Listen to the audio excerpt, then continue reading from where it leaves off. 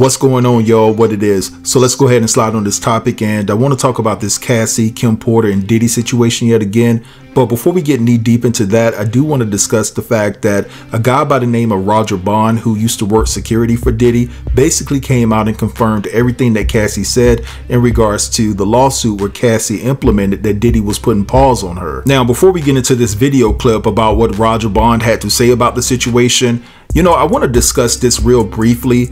Like, when a victim of SA always come forth, some of you always ask, like, why do they want to file a complaint now?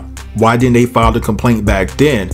But I believe that people who were involved or around the situation should get that same type of energy, because they're a bunch of enablers. And in this particular situation, no matter how you slice it or dice it, and no matter what Roger has to say about the situation right now, he allowed it to continue to happen.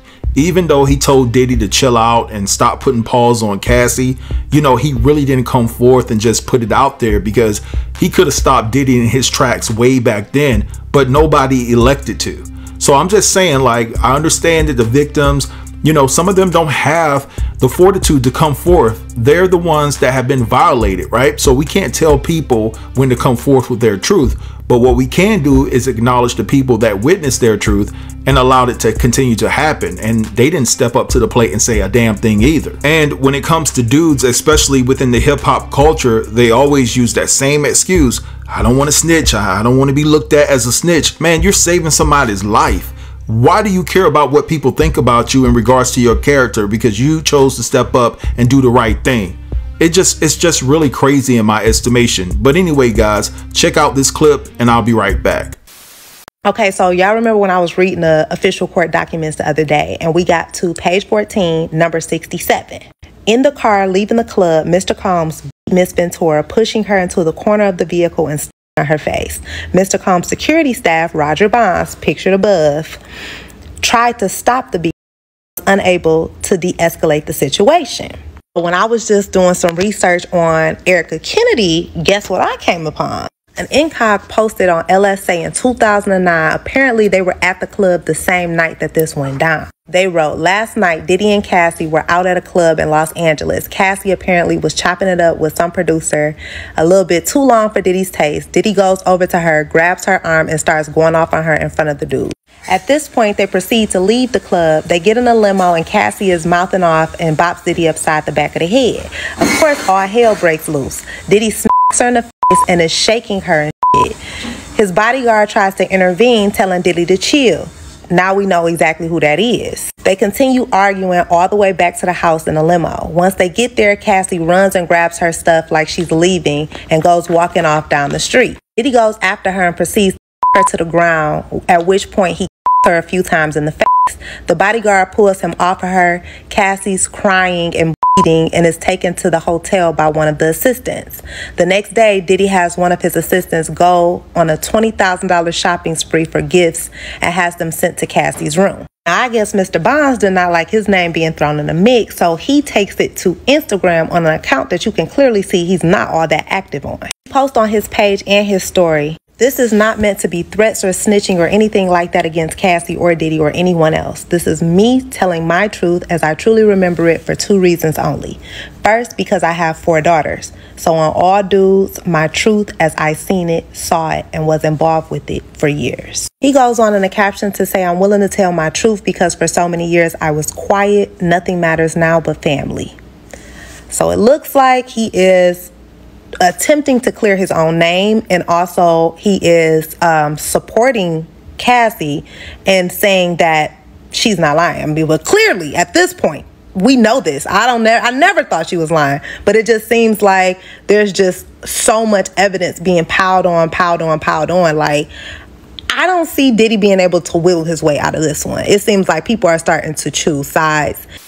All right, so you guys just saw and heard that. And listen, I'm glad that Roger came out and showed some type of support for Cassie, but I don't think that he would have said anything if Cassie hadn't filed this lawsuit. Just my personal opinion, right? But I will say that it's clear and evident that he must not have gotten the NDA that Diddy sent, because he's definitely talking. Or maybe he just disregarded the NDA and said, hey, I'm going to speak my truth. But anyway, let's go ahead and transition to this Aaron Hall situation, right? So another woman came out and said that Diddy and Aaron Hall basically took advantage of of her one night and they took turns doing it. I mean, this was just so shocking to hear. And so, but it's believable. And so basically what I want to do right here is I want to play you guys this clip, and then I'll be right back to expound on this topic further. Okay, so now it's a third victim, and this time Aaron Hall is involved. So the plaintiff, Jane Doe, alleges that P. Diddy and Aaron Hall took turns with her and her friend after an event at Uptown Records in the 1990s. So Diddy was hit with a third lawsuit alleging assaults under the Adult Survivors Act that expired after Thanksgiving. The new complaint from an anonymous accuser alleges Combs and singer-songwriter Aaron Hall took turns the plaintiff and her friend in 1990 or 91, and that Diddy turned violent during a rage days later. In the filing obtained by Rolling Stone, Jane Doe alleges that she and her friend met Diddy and Hall at an event hosted by MCA Records at the company's office in New York. Combs and Hall were very flirtatious and handsy with Jane Doe and her friend, offering them drinks throughout the night. As the event was winding down, Combs and Hall allegedly invited the women back to Hall's apartment for an after party. While at Hall's apartment, Jane Doe was offered more drinks and was coerced into having sex with Combs. After Combs finished doing his business, Jane Doe laid in bed shocked and traumatized. As she was in the process of getting dressed, Hall barged in the room and pinned her down and forced Jane Doe to have sex with him also. The complaint says Jane Doe quickly got dressed and fled from Hall's residence after the alleged. It alleges that she later spoke to her friend and learned the other woman had been forced to have sex with Combs and Hall, also in another room. A couple days later, after the alleged assaults, Combs allegedly visited the home where Jane Doe and her friend were staying and turned violent. He was irate and began assaulting and choking Jane Doe to the point that she passed out. Combs was searching for Jane Doe's friend because he was worried that she would tell the girl he was with at the time what he and Hall had done to them. Alongside Hall and Combs, the suit names MCA Music Entertainment as defendants. Reps for Hall and Combs did not immediately return requests for comment on Friday. The lawsuit filed in New York County Supreme Court alleges Jane Doe informed her close friend and family about what occurred. It claims that she sought medical treatment to heal from the trauma visited upon her by Combs and Hall. See how this man got away with all of this for so long. All right, so you guys just saw and heard that, and I believe it because there's a Vlad interview that Aaron Hall did that's floating around all over social media, and I can't play it here because Vlad will flag your channel, right, if you play any of his content. But basically, Aaron Hall was speaking in detail saying that Puff has been to his apartment and Puff has seen him give a girl back shots before, right? I'm paraphrasing here. And he said that Puff has seen the wood, basically seen him in action. So it's not above the realm of possibility of what this girl is claiming happened to her. Now, of course, Diddy and Aaron Hall's camp have nothing to say about this because, girl, you know it's true.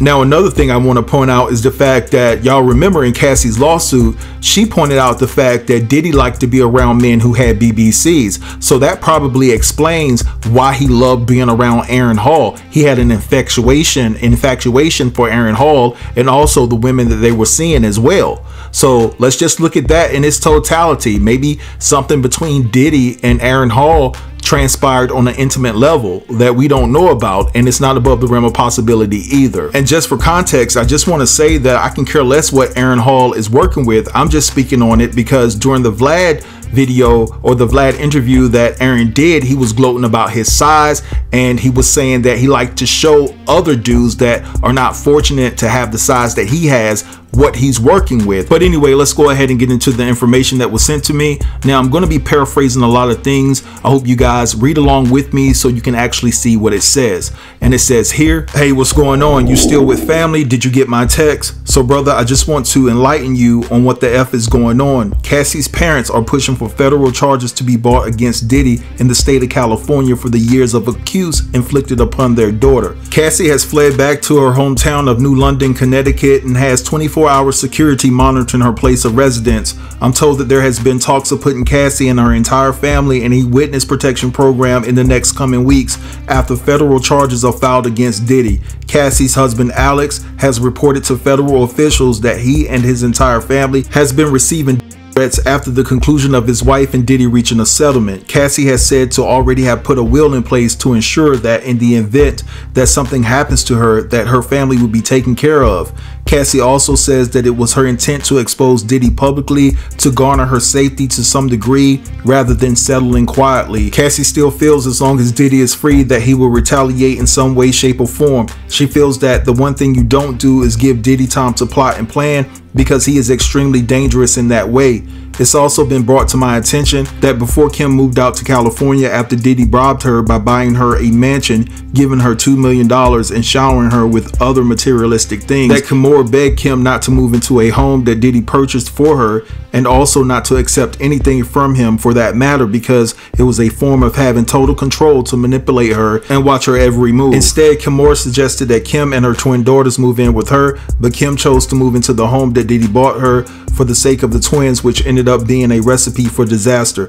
Cassie also told her lawyers that she was pregged at 7 different times and was forced to have an AB, and even though she never wanted kids with Diddy or anyone else that she was forced to be intimate with, it's been echoed that Cassie was worried about her ability to conceive later on in life because she always wanted to get married and have kids. She thought that having so many ABs that somehow it would affect her fertility. So she secretly tried to have her eggs frozen in an effort to have an IVF done later on, but Diddy found out about the appointment and had it canceled. Cassie did not want that information leaked into the lawsuit for some reason, according to another lawyer from a different law firm who had direct access to Cassie's information because of his relationship with the law firm that represented Cassie. Something else that has been confirmed, and this is coming from the vanilla guy that Kim was secretly seeing before she passed, who is a high-ranking tech official that works in Silicon Valley, that Kim had recordings of certain male artists getting their back blown out at many private parties that Diddy had thrown, and at least 2 of them were forced into performing humiliating favors that involved yellow water. Alright guys, pay attention, yellow water, I'm paraphrasing there, and one of them were in tears during the process. I will tell you over the phone who they are. Lastly, it was exposed that Kim said that the price of Diddy selling his soul to the devil, that certain people connected to him were feist, including Biggie. The whole West versus East Coast beef was all reckless and baseless propaganda to cover up what was really going on. Diddy had a debt to pay to the devil at the expense of Biggie losing his life. The one thing that remains a fact is that Diddy purposely set Biggie up.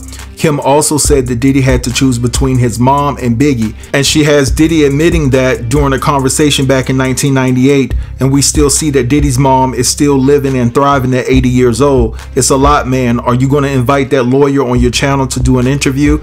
I think you should. I think it would really send shockwaves throughout the entire world. Hit me up when you get this, bro. 1.